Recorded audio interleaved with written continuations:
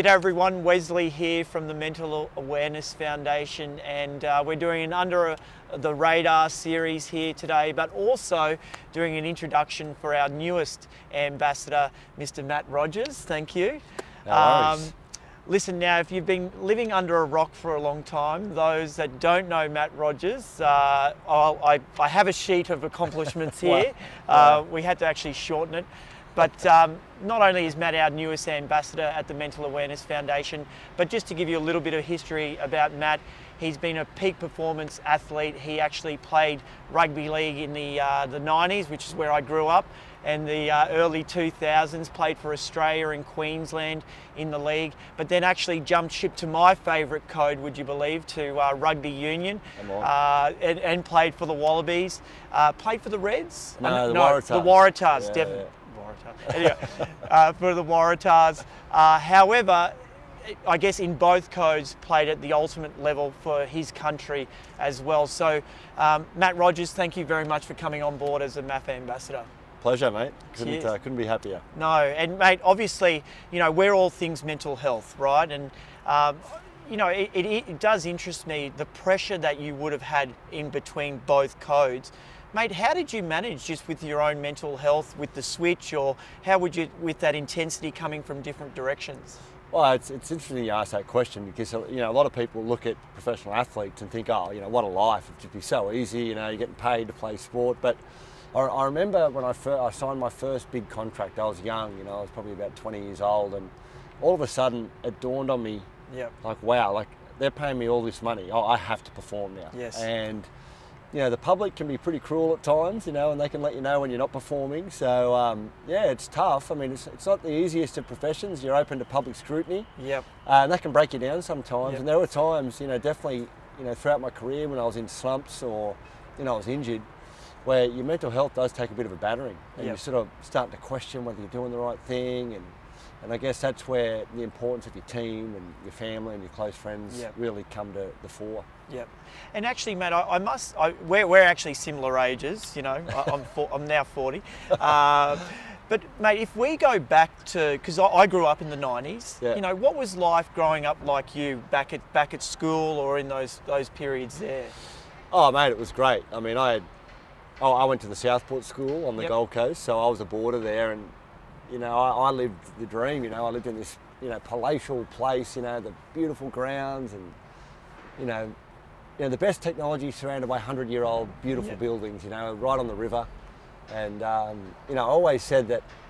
Well, I read, you know, the story about, you know, to become an expert in anything, you've got to spend 10,000 hours doing it. You know, and I was told that as a youngster. So I reckon, you know, from the age of sort of 13 to 17, when I was in boarding school, I would have spent 10,000 hours on those fields with a ball in my hand, you know, kicking it with my mates, you know, just, I lived and breathed, you know, to the chagrin of my teachers, football, you know, I wanted to be a professional sportsman.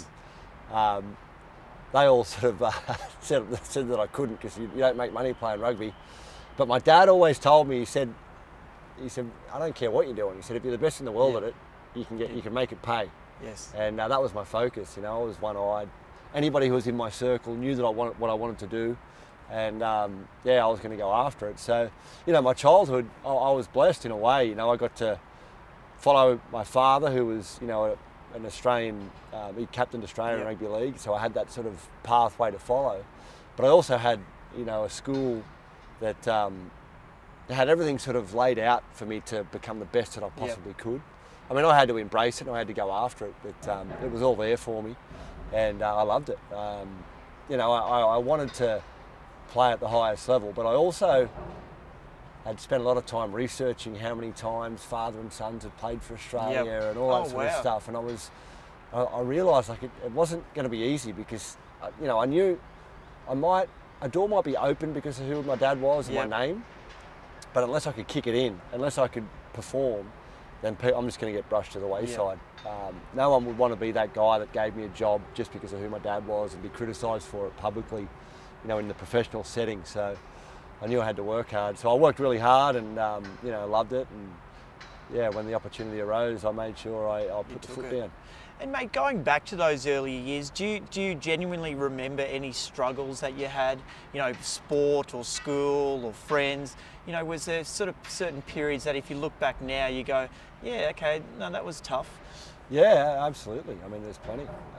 You know, going through my schooling life, you know, I got a scholarship to go to the Southport School, Yep. and you know, although my dad had played for Australia, that was back in the days when no one really made any money, so we weren't a very wealthy family at all. We didn't have a lot, and you know, I went to this school where a lot of kids had a lot, and I really felt like I was struggling to fit in there for a while, and you know, really, you know, for the first 6 to 8 months, I hated it, to be honest, but you know, it became the making of me, that school, but it was a real struggle to connect with the kids there, and fortunately, when the football season came around, I was able to sort of sink my teeth into that.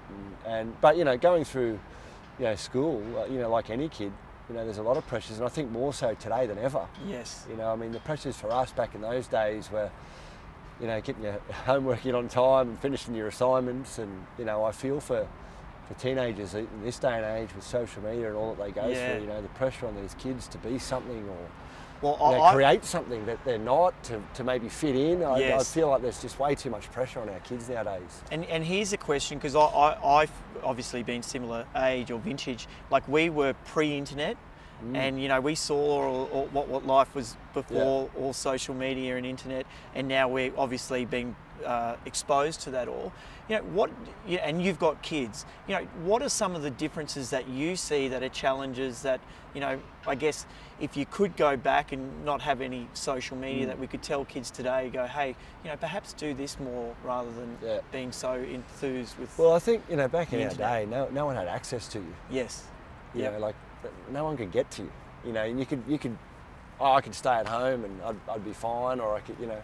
Nowadays, I mean, social media came in. Twitter had started in the last few years of my career, and it just I got on board. You know, I was excited about it, and I was having a bit of fun with it. And then all of a sudden, people started adding me, and I'm like, "What's going on here?" Like, there's people, then they're like bagging me, and these are faceless people behind a keyboard. Yes. But it affected me. It really affected me. Like, I was like, wow, because I feel like I'm a nice bloke. I'm likable. You know, I'm not an arsehole. No. You know, like, and I was just blown away at these opinions that people had of me, and it started to sort of break me down a little bit. And I've many times throughout my life, I've just sort of, you know, shut social media down just for that reason. I just had to get away from it, because, you know, you can, you know, have this exterior of, you know, I'm this tough, hard guy, but internally we've all got a heart. We've all got emotions, and you know, I think sometimes people forget that. And you know, in those teenage years, you know, when you're not as mature as you are when you grow up, you know, I don't think kids would shut it down. I think they'd, you know, fight it, and, you know, and I think it's a fight that it's not worth having. And you know, I was told as a youngster by my dad, you know, you got to pick your battles, and you know, some of them are just not worth having. And the whole social media world, that's a battle that's not worth having. I mean, it's useful, and it's, you know, it's a good tool for certain things, but you know, I feel for the younger generation that what they're going through, having to, you know, create something that, you know, to fulfill some sort of person that they are or they aren't. You know, it's just it's a tough world, and you know, even in this day and age, you know, I mean, I'll tell you, I mean, football fans are mad. Yeah. But I'll tell you who are the maddest fans? Survivor fans. Yeah. And man, that was they throw some criticism. Mate, that nearly broke me, that show, after I finished the first season. Yep. You know, the social media aspect of that was heavy. And I think what we're actually talking about is just, it's another form of bullying, right? Absolutely. And obviously bullying, we, particularly in the mental health space, see the negative outcomes of that. Yep. And, you know, if you're watching this and you know of someone being bullied or whatnot, you know, perhaps just go and have a conversation with them. Absolutely. Or perhaps even, you know, call them out, because, mate, at the end of the day, I think if you strip that away, we're all good people. Yeah. But, you know, to sit behind a keyboard and throw some toxic comments, you don't know how that's going to affect that person. Well, you know, I've always, you know, lived by the notion that hurting people hurt people. Yeah. You know what I mean? And sometimes, like you say, you know, you reach out to that person who is being the bully and go, hey, what's going on? You know, this isn't you, or, you know, this is not your MO. Like, what's happening in your life? Like, let me help you sort it out, because, you know, sometimes, you know, things come from a bad place, and the bad place is the person that what they're going through, what they're living, you know, and they haven't got someone to reach out to, so they lash out. Yep. You know, and yeah, look, we can all use a hand at times. Yeah, totally. And I think it's just sort of, you know, if you find yourself in that situation, just take the time to think, you know, if I do say this, what, you know, what could potentially What are the happen? repercussions? What are the repercussions? Yeah, absolutely. Mate, you've spoken about your dad, Yep. Steve Rogers. Yep. Just tell me a little bit about your dad. Oh, mate, he was, you know, I grew up, you know, my dad was every kid's hero. Yep. You know, like I lived in Cronulla. My dad was the captain of Cronulla. He was the captain of New South Wales. He captained Australia. And he was every kid's hero, you know, Yep. but he was my hero, you know, and he was just the most lovely man, you know, like he was such a good guy. Like he just would go out of his way to help people all the time, and we'd rock up to games and kids would just swarm him. I remember just like standing there holding mum's hand and just looking at my dad, just surrounded by like 100 kids. He's just signing autographs, and mum would go, oh, well, I'll take the kids, you know, and we'd walk away. And I'm like, why do we have to walk away? Yeah. Dad's working, you know, and he would not leave any kid without an autograph. You know, he'd go and do stuff that nobody ever knew about. You know, he'd go and visit kids in hospital. He'd go and do stuff that, and he wasn't doing it because he wasn't doing it for publicity. That's why no one knew about it. You know, after he passed away, I got so many messages from families. You know, it blew me away. You know, like I didn't even know about it. Like you know, a family's young boy would, you know, have cancer, and he'd go and see him and take a jersey in and see the kid and brighten his day, or go and visit a little girl who's been struggling at school, or, you know, being bullied, and, you know, the family's reached out and he's gone and helped out, you know, like just so many stories like that. And that was, you know, I'm so proud of that, because that's what I sort of knew that was him, but I didn't know what he was doing behind the scenes. Yep. Like he was doing stuff that I never knew about.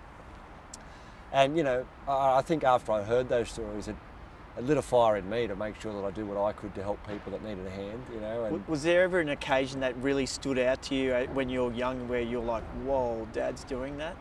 not really, because he kept his cards pretty close Yep. to his chest in that regard. But what really stood out to me was just how available he was to his fans. Yep. And caring by the sounds of yeah, it. and he would sign everything. Like there'd be 100 kids lined up, and he'd sign everyone. Yep. He wouldn't walk away from any kid. You know, like Yep. he'd stay there and sign everything until everything was signed, and that was just the way he was. And you know, he knew that, you know, without those people, like he wouldn't have a job. You know, like, and that's, you know, it sort of annoys me a little bit sometimes when I see, you know, celebrity and Yep. you know, athletes or performers, you know, they sort of get a bit shirty with people. It's like, Yeah. man, these are the Without people that them, are paying yeah, your wages. that's You right, know, like yeah. you might be worth millions, but without your fans, you're worth nothing. You know, and And did Yeah. that influence with you in your career, that you made sure that you took time for your fans and said yeah, thanks? absolutely, yeah, whatnot? absolutely. It had a huge influence on me. Yep. And you know, look, I'm not to say I got it right all the time, but you Yeah. know, 100% of the time I was trying.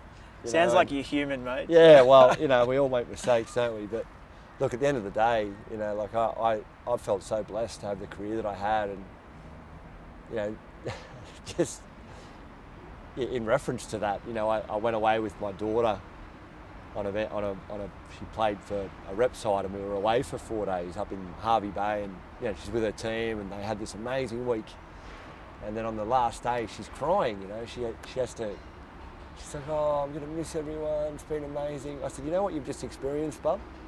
I said, you've just experienced what I experienced for 17 years. Yep. I said, you can have this as a life. Yes. If you're a professional, this is your life as a professional athlete. You're doing what you love, you're doing it with your mates, and they pay you to do it. Yep. You know, and I was never one to, you know, I was never expectant. Like, well, I was expectant, but I was never not grateful. You know, I was never not, you know, I didn't have this attitude of, you know, of course I should have this, because, you know, I was always grateful for what Yeah. was afforded to me. And, you know, if I can help a kid have that life, or, you know, help a kid, you know, smile, you know, who's going through a tough time, I was always happy to do it, Yeah. because, you know, I still live an amazing life, but I lived like for 17 years. I travelled the world, got paid a bucket load of money, Yeah. and I got to do what I would have done for free.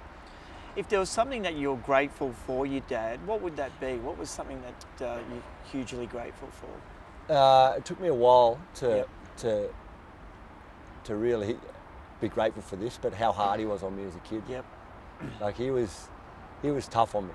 you Yes. know, and as a kid I used to get so upset, cry to mum, you know, and mum would try to soften it all. But he was really hard, you know, like he would not, like he'd done what I was trying to do, so he would not pull punches. He'd tell me exactly what I needed to do. Or if I wasn't doing it, he'd get on me about it. And I used to just, and I used to take it as like, he's not appreciating what I'm doing. He's focused too much on the stuff I'm not doing, but he realised like, best for you. It's what I'm not doing is what's going to stop me from getting to where I want to go. And it wasn't until I was about 23 or 24 when I really could reflect, you know, like as a young 20-year-old, or, you know, I do 17, remember. 18-year-old, you know, you know everything, you know, like I know best. And my dad was certainly one that would make sure that, you know, and he would just laugh and just, right, I think I'm doing good, and he'd just shake his head and he's like, mate, you're not even close. You're not even close to where you need to be. And I'm just like, what? I'm playing these rep size. I'm just goes, yeah, but you're one of 1,000 kids who wants that one position. You know, like, why are they going to pick you over those other kids if you're not doing this, this, and this? And it made me realise, you know, like, I wanted to play in the NRL. At that time, there was, you know, 16 teams. I wanted to play 5'8" in the NRL. There was only 16 blokes that got a job every week in the whole country. So how am I going to... Especially when you break it down. How am I going to be that guy? Yeah. You know, so he made sure that I was aware. Yes. And it wasn't until later in life that I realised what he was doing for me. I hated it at the time. Yeah.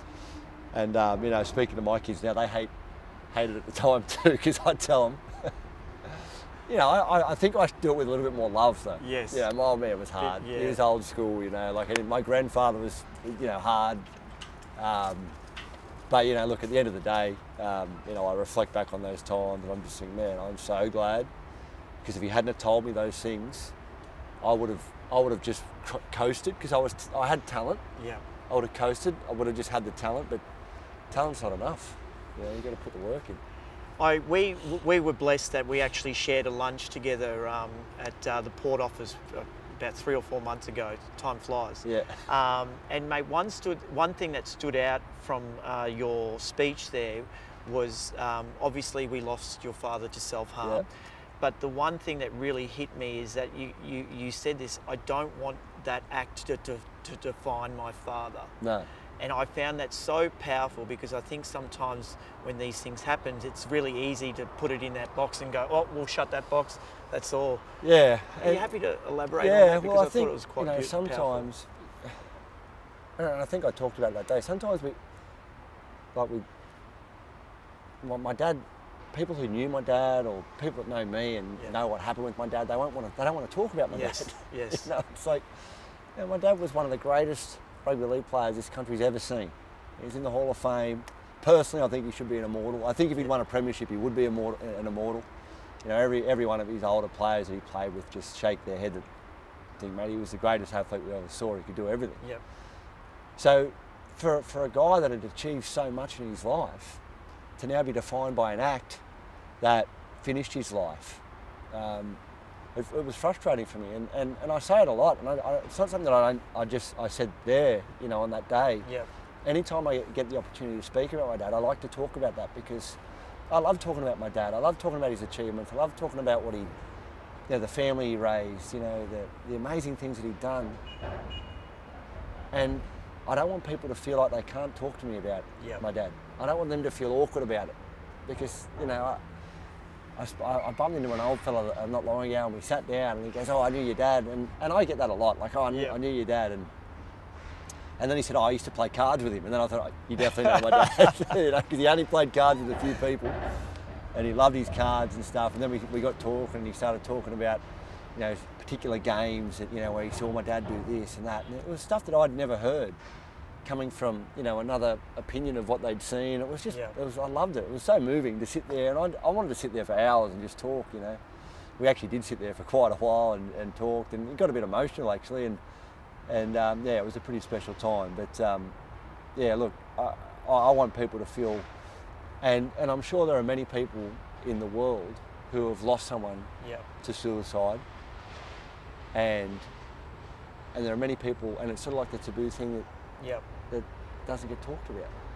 well, okay, we don't need to talk about the event, Yes. you know, but we can talk about the great times, Yep. you know, and sometimes that might bring up some pain, you know, but, you know, look, I think, yeah, it's something that needs to be spoken about more because, you know, I don't want my dad's legacy to be that he killed himself. Yeah. Like it's there's too much more to him than that, you know, and I think, you know, the fact that suicide and mental health and, you know, it's just so much, it's at the forefront of discussion nowadays. Yes. What I don't want to be is it's okay for suicide to take place and then we can talk about it all right. Like, it's not what I'm saying. But, you know, I think we're mature enough now. We understand mental health a lot more than what we did, you know, 20 years ago. I agree. That, you know, we can talk comfortably about, you know, our loved ones that are not with us anymore and talk about those good times and even bring up what might have caused it. Yeah. To help. You know, like if we don't address it, then we can't find answers to making sure that it doesn't happen again. Or we know it's going to happen again in parts of the world at different times, but if we're not addressing the causes and the reasons, then how are we ever going to limit it? Yeah. You know, and it's important to me because, you know, I got 4 kids. You know, I've got a brother and a sister, and, you know, I've got extended family that I love to death, close friends that I love to death, and I want to know everything that I need to know about suicide and mental health, so that I can address an issue if I see it. Yeah. Because I've been in situations personally where I haven't wanted to say anything, and fortunately my wife saw it, and she's like asked me some questions, and we dealt with some situations, and I had friends flying from all over the world and spent time with me, and I ended up going and seeing a psychologist about it, and it was important, you know, that she saw something. Because she spoke up. That's the great thing. Yeah. Well, she asked me, and I'm like, yeah, I'm hurting. This is what's going on in my head here, and, you know, fortunately we got to the bottom of it, and everything was okay. And but who knows where that could have festered? Yeah.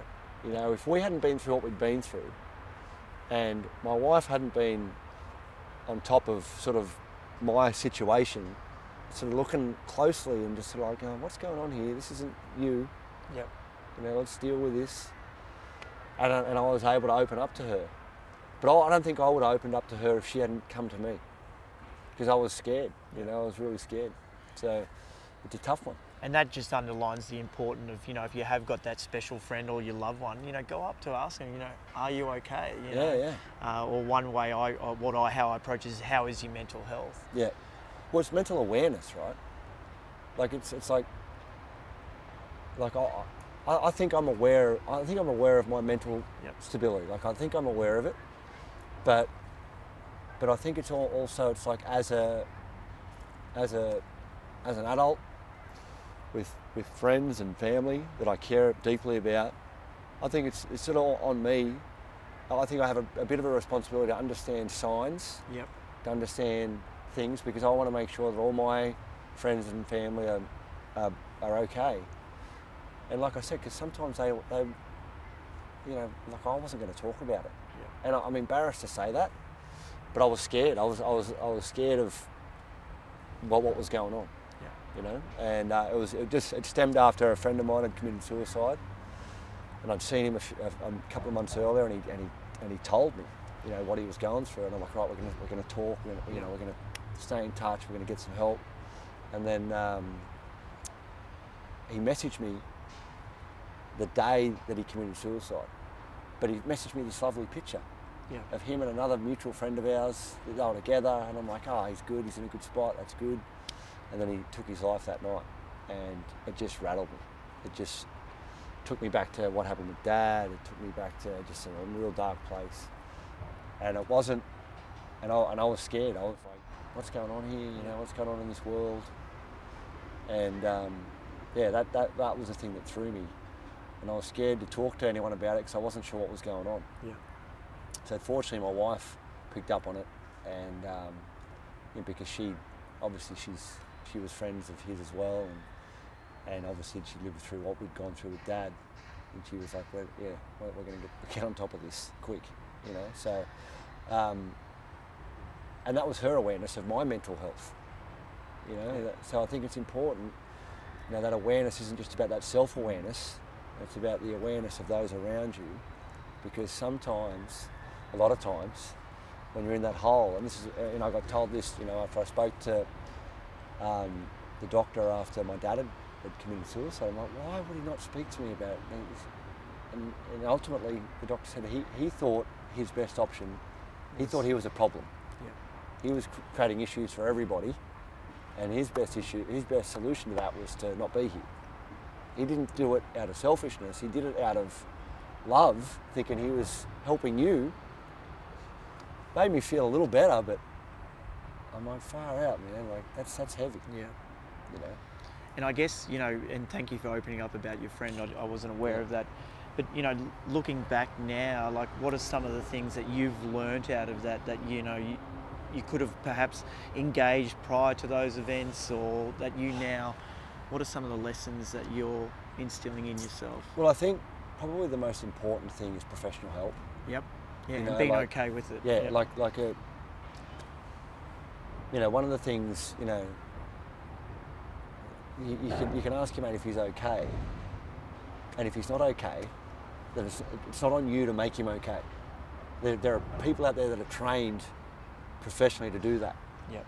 And that burden can be a big burden to carry. If you think you're going to be the one, you're not professionally trained, you're a friend, you love, you care, of course, but it's not your job to be that, I'm going to get you through this, you know. And probably the most important thing I've learned over this period is to be able to I guess, facilitate a pathway to professional help. Yep. You know, and make sure that, I mean, I've sought it many times in my life, like for many different reasons. You know, going through a breakdown of marriage, you know, the loss of my father, the loss of a close friend, struggles in my professional career. Yep. It's okay.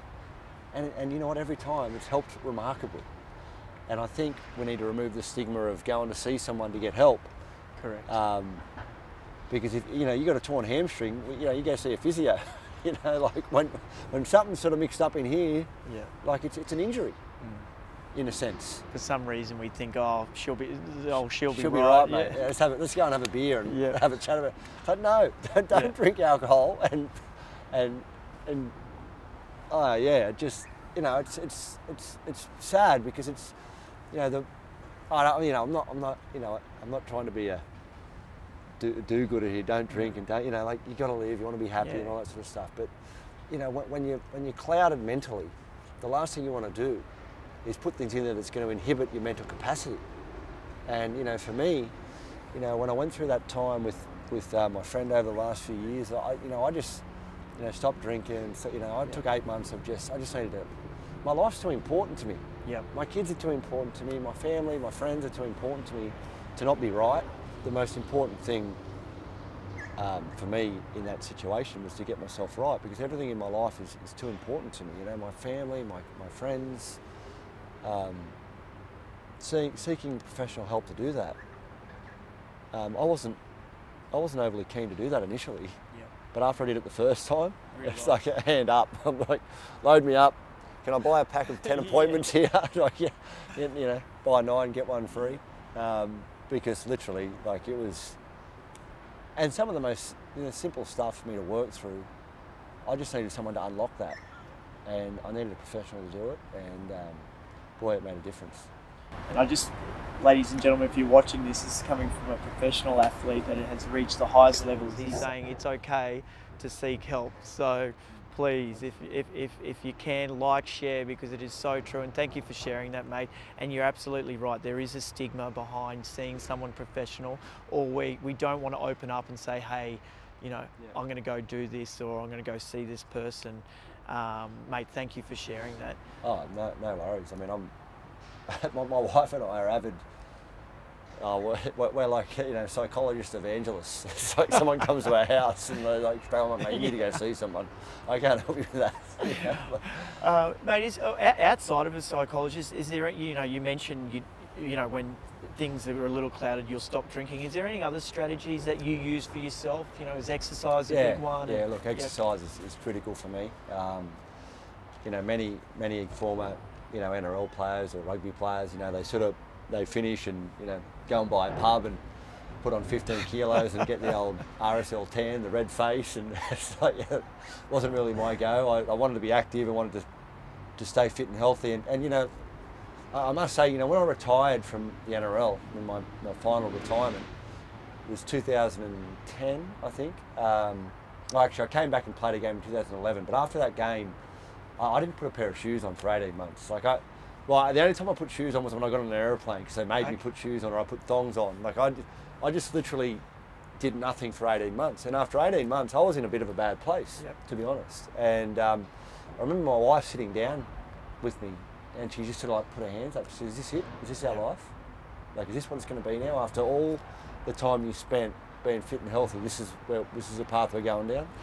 And at the time, I had a 14-year-old son, a 12-year-old daughter, and a 2 and a 3-year-old. And I thought, it's probably not the best example. So I started exercising, and I got right into it. You know, to the point where I was doing Ironman triathlons and everything. And I got to tell you, it was a real. I realised that I needed it. Yeah. You know, I needed to be active. Just those endorphins it's created from just getting out there and doing a bit of exercise, even if it was, you know, going for a walk along the beach. You know, like, just made a difference. Yeah. And so it's one of the things that I sort of continually sort of stay on top of. You know, I'm not as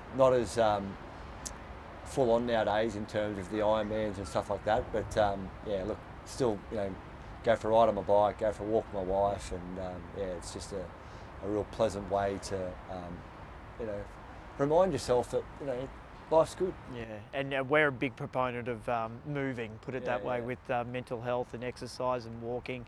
And actually the biggest one for us is getting outside. We're really a big promoter of just getting outside and breathing. The world's so sedentary at the moment, you know, like everybody's at home, sitting down on their computers. It's, you know, I've seen some trainers, well, one of my good mates, Commando Steve, and you know, a heap of other trainers doing some at-home workouts, you know, just to keep people moving, you know. And I got to say, you know, during the whole COVID thing, I found myself in a bit of a funk after about six months of just been stuck at home and not training and not doing anything, and just realised, like, man, I'm probably drinking too many beers and not doing enough exercise, and yeah, I needed to refocus, and it's not easy to do, because you sort of, when you're stuck at home, and you know, I played a team game my whole life. You know, I was always training with my mates, and even when I started doing Ironman triathlon and stuff, I started a training group because I didn't want to train on my own. So you know, we started the Rat Pack, and there was like 70 members. You go to training any day, there's 30 people. You know, chumming around and having a great time. But I realised, you know, I don't need that anymore. Like I love that, but just me getting out and just going for a ride on my own, or going for a, you know, 40-minute walk or something, and getting outside and just getting the fresh air in. I mean, it just makes a huge difference. Oh, there's mental health research that actually shows being outside or being in nature is great for your mental health. So now I just want to, you've been a busy man, so I'm just going to read here because this will blow you away. Now you're the founder of 4ADS Kids Charity. ASD, sorry, my apologies, thank you.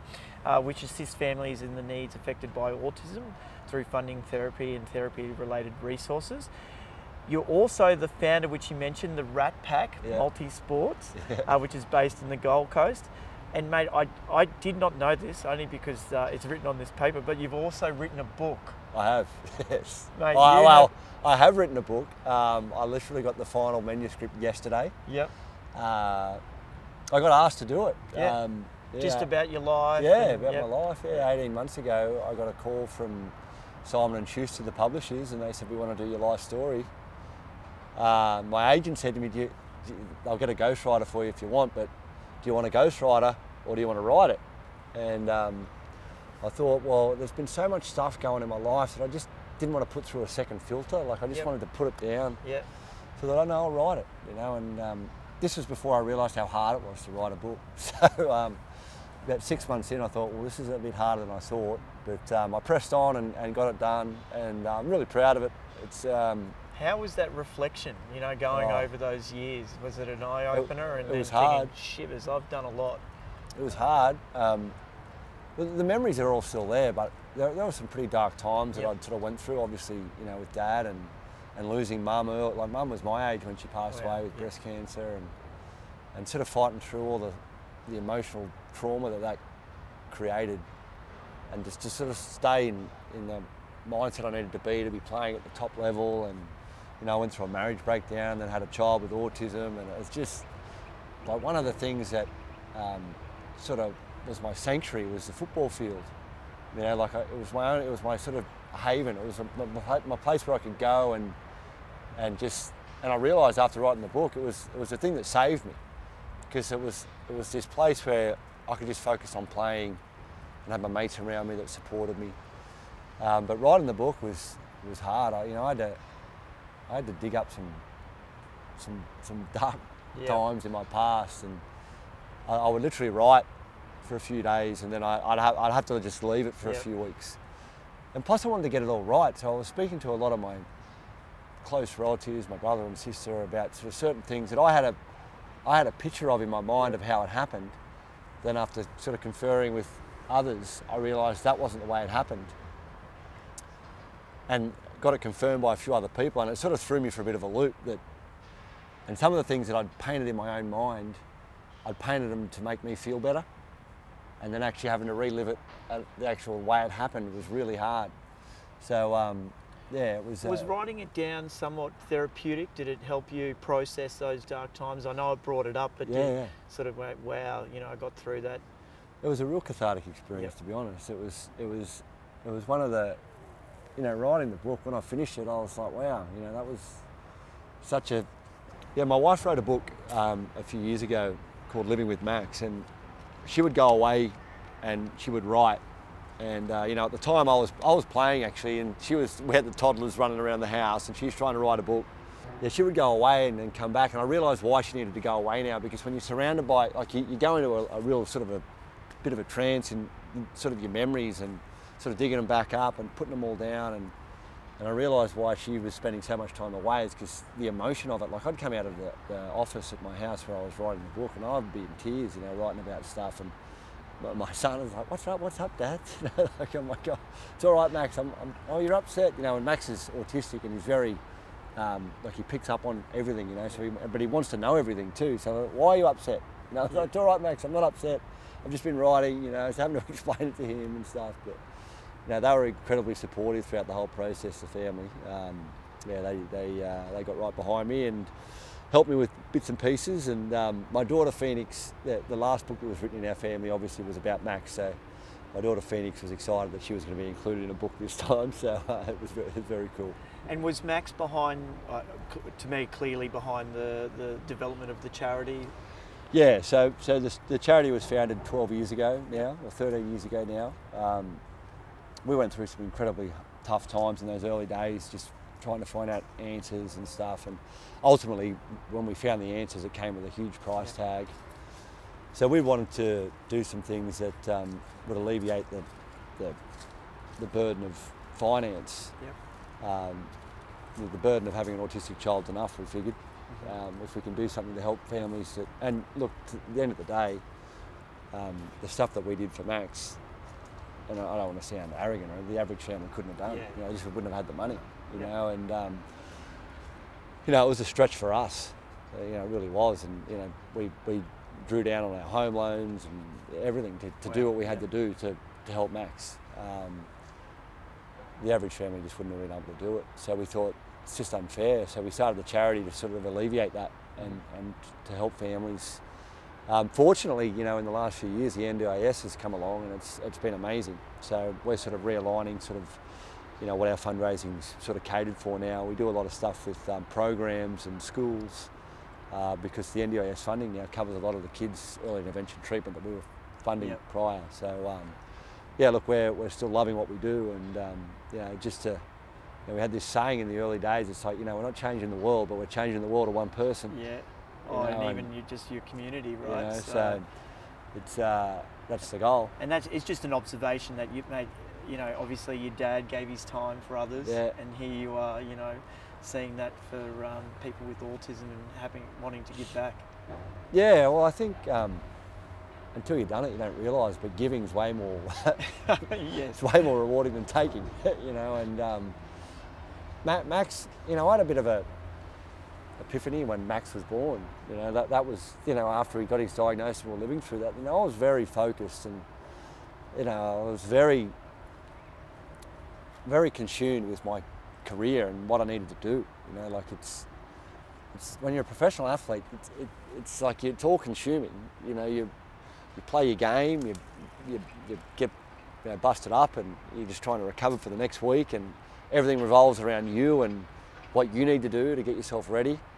And you know, I've heard it said that, you know, it's a selfish pursuit, you know, being a professional athlete. I don't see it like that. I see it as, you know, like I taught my kids discipline, that's for sure. Yep.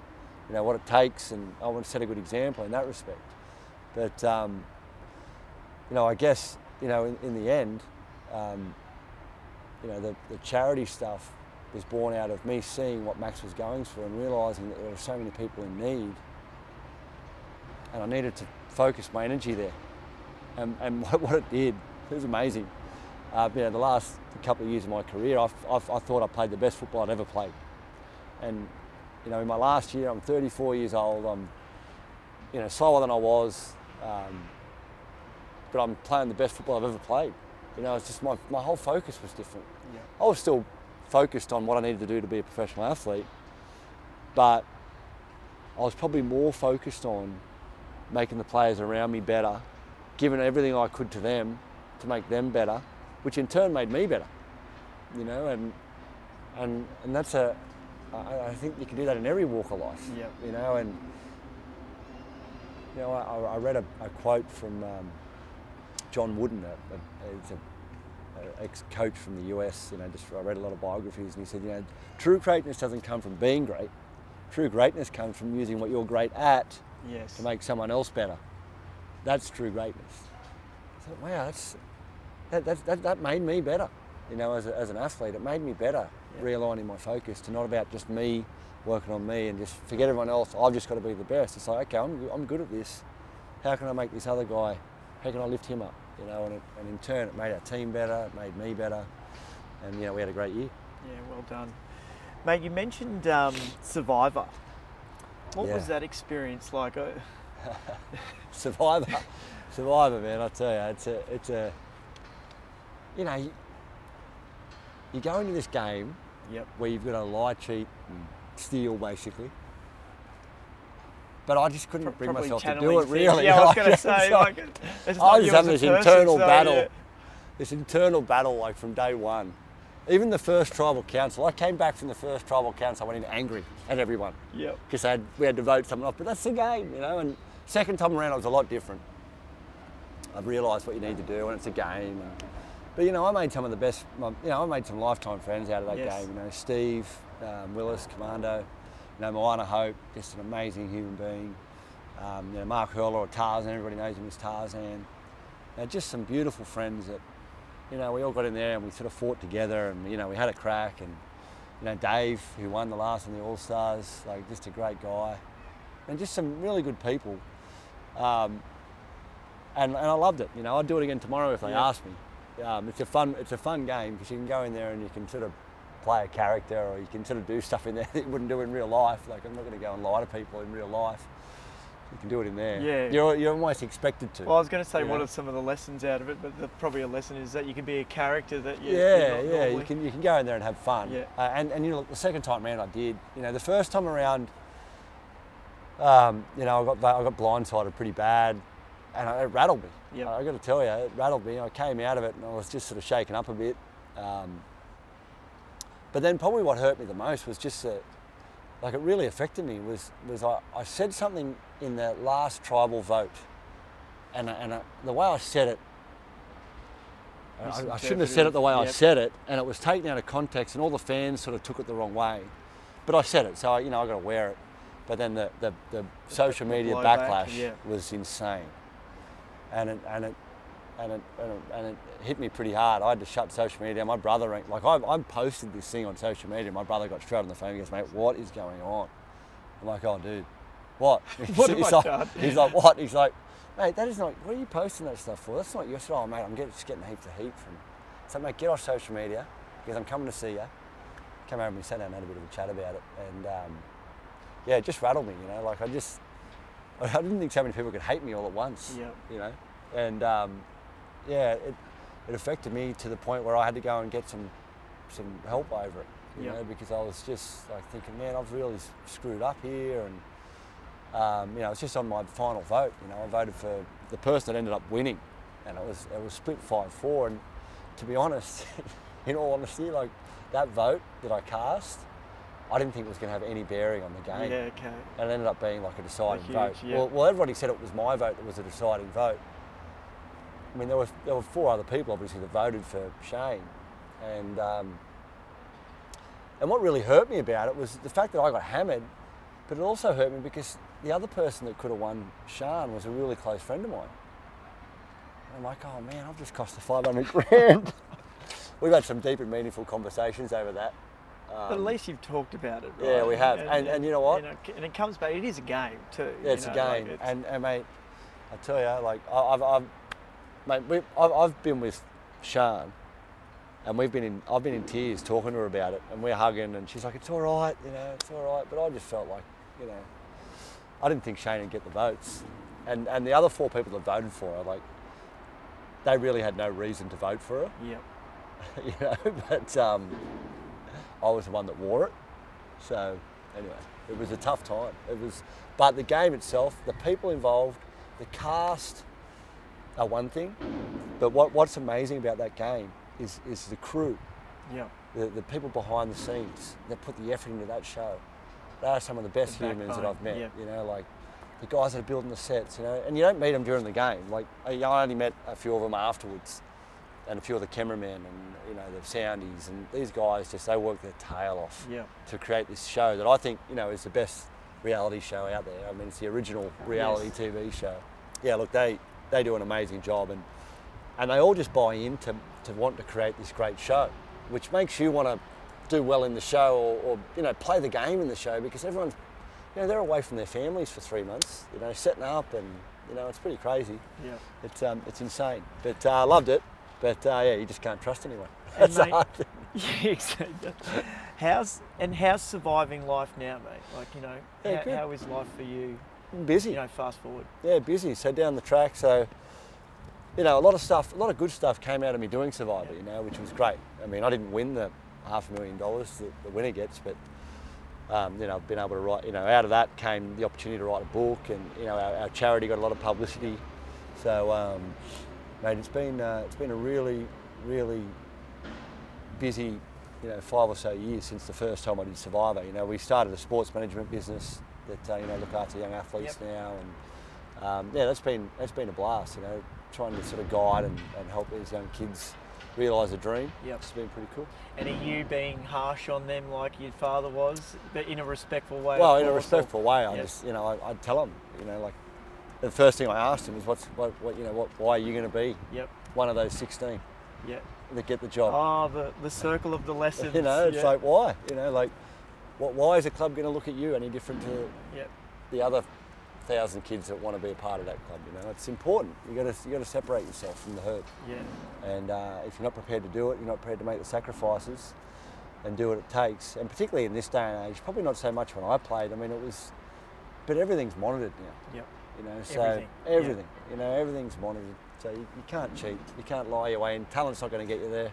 If you haven't got the work ethic and you're not trustworthy, your coach is not going to be able to trust you, and, you know, you may as well, you know, get on the end of a shovel and go start digging ditches, because that's where you're going to end up. I've got some rapid fire questions to bring it to close. Best lesson you've learnt in life so far? Oh, best lesson I've learnt. That it's more rewarding to give than to take. Yeah. I like that one. To give than receive. You know, it's more rewarding to give than receive. You know, that's, and the other lesson that I've learnt is because I was a bad receiver. Yep. Okay. It's important to receive, because if you don't, you're taken away from that person that's trying to give. Yep. Yeah, you know, that's true. And I think, you know, if you receive with the right heart, then, you know, no gift is too much and no gift is too little. Yeah, no, well said. Mate, I'm sure there's many, but is there a best day of your life that stands out? Best day of my life? Well, I don't know. I probably should say, you know, when my kids were born. But really, like, I mean, I've just lived a blessed life, you know. Yeah. Like, I just look over my life and the moments that I've had. You know, I remember, like, I played in some of the best stadiums around the world, you know. Like, I remember running out, like, at Ellis Park when, you know, Australia was playing South Africa in Johannesburg, and just this 50,000 seat stadium. It's built, like, the stands are that steep. Just running out there just thinking, wow, man, this is, like, this is amazing, you know. And even, like, but then I reflect back to, like, playing first 15 for the Southport school. Yep. Then the GPS rugby competition, just running out, school all, like, lined up, you run through the tunnel. I got more of a buzz doing that, you know what I mean? Like, because there's so much emotion there. You're so connected to everybody, you know. It's really cool. But yeah, man, thousands of. I don't want to gloat, but I got thousands of good days. No doubt. And actually, I just want to share one of my favourite moments was when I played for the first 15 and scored a try against St. Peter's. Yeah. And I came on off the bench. Yeah. And yeah, mate, just, you know, I constantly remember that moment. Mate, well, in a sports context. No, we beat Nudgee at Nudgee, and I scored a try that day. No one gave us a hope. And mate, that day created a rivalry between those two schools. Yeah. We got in the middle of the school ground and did our war cry as a team, and they hated it. But yeah, those times, man, the mates you make, you know, along the way, they're just brilliant. Yeah, brilliant. Mate, what makes you laugh? Carl Barron. He makes me laugh. Mate, my wife is a card, I tell you. She's got the most out there sense of humour. Like, I'm a bit of a square, you know, like I'm pretty, like, straight down the line. She's just out there, you know. Her whole family are, like, performers. I mean, her dad's a barrister, owns Chambers in Sydney, but he's also an Elvis performer. My wife's sister went to acting school in New York City, and she lives over there now, and she's just a talent, like a writer, and so creative. You know, her brother's a graphic artist, but super creative. It's funny, he's done all the voiceovers for my Waze. Like, he's hilarious. So he's like, yeah. So my wife's family, they're just out there, and sometimes I look at my wife and I'm like, that's not funny, but actually it's hilarious. But I'm just too square, you know. Like, but she makes me laugh every day. She's a crazy woman. I must say, mate, you've brought up your wife quite a lot. She's obviously a strong woman and means a lot to you, because she's obviously picked up when things aren't right and then makes you laugh. Yep. And yeah, what a lady. Mate, I'll tell you, there was one time in my life when football wasn't a sanctuary for me. Yep. We had a little break in our relationship when we first got together. After about 3 months, we sort of had a break, and we were apart for a couple of months. And for those 2 months, I couldn't think of anything but her. Yep. And I just couldn't, like, football wasn't doing it. I was just a mess and trying to rekindle this relationship. And mate, she is a special woman. Yeah. She's been there for me through all the good, the bad, and the indifferent. And mate, ride or die. Yeah. You know, that's it. Sounds like she cares and loves you, mate. Absolutely. Mate, is there any sport that you couldn't master? Chess? I'm pretty handy at a lot of things. Can I tell you, chess is it. You know, mate, my son Max is a chess player. Oh, is he? Oh, no. And he's been kicking my butt. Yep. And that's just doing my head in. He's like 3 moves ahead of me. Chess is it, man. Are you on the chess.com app? I'm not, but mate, I'm get on there, mate. Mate, it'll humble you pretty quickly. He's been kicking my butt, like, so bad. And this is my 15-year-old autistic boy. He's in the chess club at school. He plays all the time. And I'm not even, it's like, if he's playing in the NRL, I'm not even playing A grade at the local park. I'm playing under sevens. Like, I'm so far behind, and it's frustrating me because I don't like losing anything. And he knows he can beat me. He's like, chess, Dad? I'm like, all right. So, it's humbling, mate. It's humbling. Mate, what's, and thank you for getting involved with Walk for Awareness, mate. Why was it important for you to be a part of us, or our charity? But I think the awareness. Like, I love the Mental Awareness Foundation. It's like, awareness encompasses everything. It's not just about me being aware, it's about everybody being aware. It's not about me being aware of my mental state, it's about everybody being aware, and I love that name. Yeah, thank you. You know, I love it because it is about me being aware of how my wife's feeling, how my best mate's feeling, how my brother's feeling. I want to be aware of that stuff. It's not just about me. Man, if I lost one of those people close to me through mental health, I don't know how I'd handle it. Break you. Yeah. It'd kill me. Yeah. You know, like it would break me. Like I want to be so on top of it, and you guys are at the forefront of that. And you know, I couldn't think of a better crew to be aligned with. Thank you, mate. And last question, mate, if there's a message that you could get out to millions of people, what would that be?